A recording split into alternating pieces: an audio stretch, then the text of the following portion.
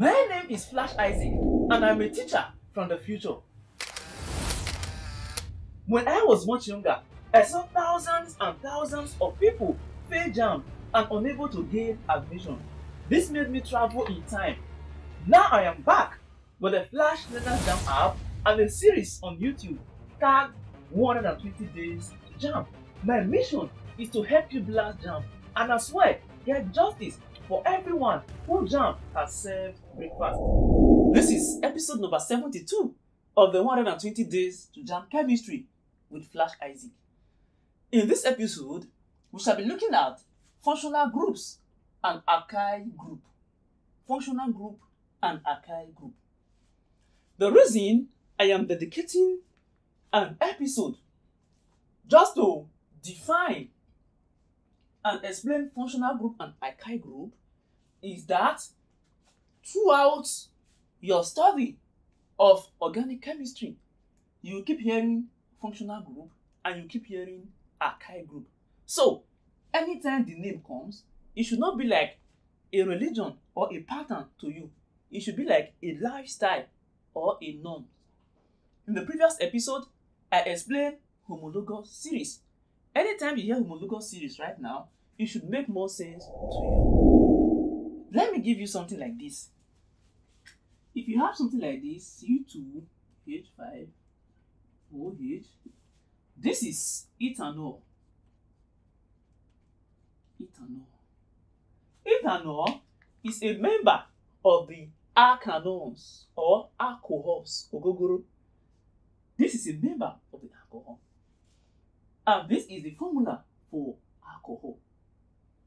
Now, from this formula, we should be able to look at the structure of alkanones. Here, we have 2 carbons, right? And here we have 5 hydrogen. Then we have O and H, oxygen and hydrogen. If we maintain the tetravalency of carbon, the fact that carbon can carry maximum of 4 bonds, and we have 2 carbons here, it means alkanol will be something like this. 2 carbons. Then the first 5 hydrogens, if 1 hydrogen is here, and 1 hydrogen is here, and 1 hydrogen is here, this guy is complete. 1, 2, 3, 4 bonds. So we can't do anything here again. Then the remaining 2 hydrogen, we put 1 here, and we put 1 here. That is 5. Then we have oxygen and hydrogen. If we say, okay, 1 oxygen here, then 1 hydrogen here, what do you notice? We are beginning to give carbon more than 4 bonds. So this is wrong. That is to say that the oxygen and hydrogen are either together or they are something like this. Carbon goes to oxygen and this oxygen goes to another hydrogen. Why? Unlike hydrogen, oxygen can accept 2 electrons. So 1 goes here, 1 goes here. You also see that oxygen is now trying to catenate, form a chain. Then, this is what I'm trying to show you.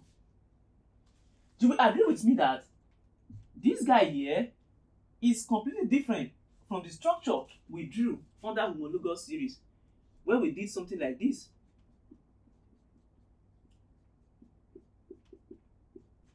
Here, we have carbon and hydrogen throughout. But here, you see, there is another element right now, which is oxygen. It goes to show that this guy and this guy cannot be in the same family. For here, the property or what we can see is carbon, single bonds throughout, and hydrogen throughout. But here, carbon, single bond, hydrogen, hydrogen, hydrogen, hydrogen, hydrogen. Then we have OH. This makes here and here to be different. So that takes us to functional group. Functional group is atom, radical, and bonds common to a homologous series. This particular homologous series is the alkanones homologous series or alcohols. We shall see more of that in the next episode. Any alcohol you see, we definitely have the OH group. This OH group is what defines alkanols or alcohols. So every member of the alkanol must have OH group. So this is an atom or a bond that is common to a homologous series. This homologous series is the alkanes homologous series. All alkanes must have carbon with single bonds to hydrogen, no other element. These are alkanes itself, although there can be substitution of alkanes, but this is alkane for you. Now, going back to homologous series, we said that each members of homologous series differ by a CH2 group. If this is an alkanol, the next member will definitely have 1 carbon and 2 hydrogens more than this member. Yes, the other will also have that. That will be the difference, which means that the next member of this guy now will be the one with 3 carbons. 1, 2, 3. If this guy has 3 carbons, here will be 1 hydrogen, here will be 1 hydrogen, here will be 1 hydrogen, hydrogen, hydrogen, hydrogen, hydrogen, and OH. So C3, H, 1, 2, 3, 4, 5, 6, 7, H7, OH. This OH is together. That is the functional group. That is the identity of the organic compounds. And the difference is 2 carbons and 1 carbon is the difference, 2 hydrogen, which is a CH2. So, if you are to get anything from this class, it should be that functional group are atoms, like a particular element, radical, or if it is bond, that are common to homologous series. For alkanes, single bonds are common to them. For alkenes, double bonds are common to them. Every alkene you see, they must have double bond. For alkynes, triple bond is common to them. That is the bond there. Atoms, radical, that when you see a particular series, a particular element in an organic structure, you know that this must belong to this family. And it is the functional group that determines the chemical properties of organic compound. That is what determines the reactivity of organic compounds. Now, in the next episode, when you hear functional group, you see that, okay, it is this particular element that we use to know that this compound is in this family. It is in this homologous series. Now, alkyl group. This thing you are seeing, carbon with single bond throughout to hydrogen, they are referred to as alkanes. And this is an alkane with 2 carbons, Alkanes. And any alkane with 2 carbons is referred to as ethane. And what is this ethane? You see that this is C2H6.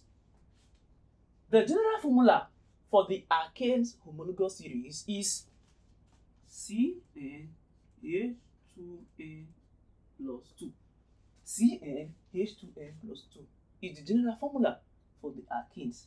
So, if I tell you that an alkane has 10 carbon, what is the structural formula of that alkane?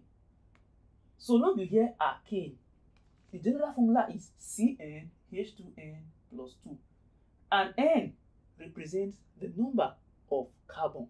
So if an alkane has 10 carbons, the structure or the formula will simply be C, N, number of carbons, 10.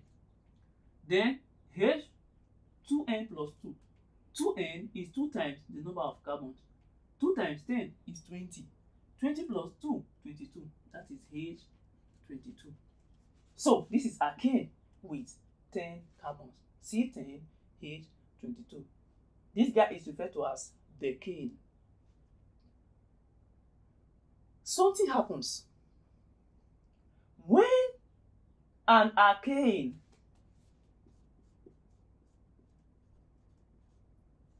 loses 1 hydrogen, it becomes an alkyl. So instead of pronouncing the name as N, it becomes I. This is ethane. Once this ethane loses this hydrogen, it is no longer C2H6, it becomes C2H5. And it is no longer ethane, it becomes ethyl. When methane loses one hydrogen, it becomes methyl. When decane loses one hydrogen to be C10H21, it becomes decyl. So alkanes is CnH2n plus 2, while alkyl is CnH2n plus 1, which is obviously shortage of one hydrogen. Now I want to tell you something. Don't tell anybody. It is secret between me and you.